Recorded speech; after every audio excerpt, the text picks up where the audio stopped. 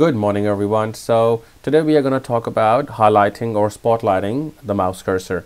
You may need it for presenting some stuff on Teams or Zoom during your online virtual meetings, or you may want to record a tutorial or a learning material, and for that matter you need to have the highlighter enabled. So we're going to have a look at it, how you do that and how easy it is.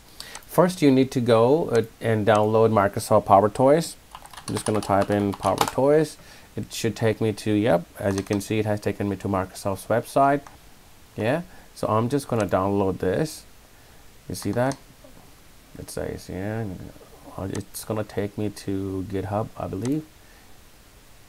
Yes, it does. So now here is the tool I need, PowerToys.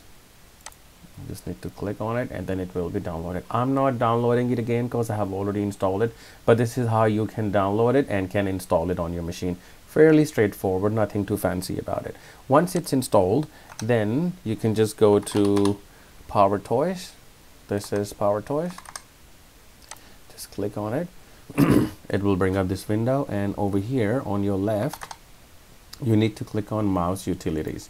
You click on Mouse Utilities and then you will find Enable Find My Mouse. I have turned it on already, and then here you can set the behavior.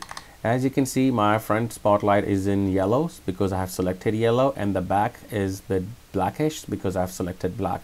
So this is where you set these settings. Yeah, you can select the radius as well if you want it bigger or if you want it smaller. So it's very self-explanatory. Once it's all done, then once it's enabled and you have set up all this information, just remember it's very important for you to turn it on for you to be able to sort of start using the spotlight feature.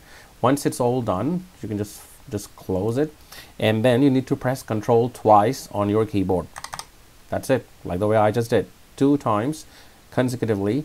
Just hit it twice and then this will be highlighted, and as far as you are sort of moving your mouse, this spotlight is going to be enabled. When you're going to click on it, it's just going to go away.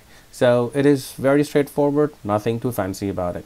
I will tell you one more quick thing. If you don't want to use the spotlight all the time, this is called Mouse Finder. This also comes in handy. You go to Mouse Settings, you click on Additional Mouse Options. You see that option? Just click on it, and then this window will come up.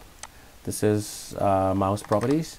Now here you need to click on Pointer Options, and just right there it's called Show Location of Pointer. When I press Control key, you tick that box as well, hit Apply, and then hit OK after that, and that's it. Now if I'm gonna hit Control, it's gonna highlight my mouse. So all the time I don't really need to do the spotlighting. I can do this as well at times.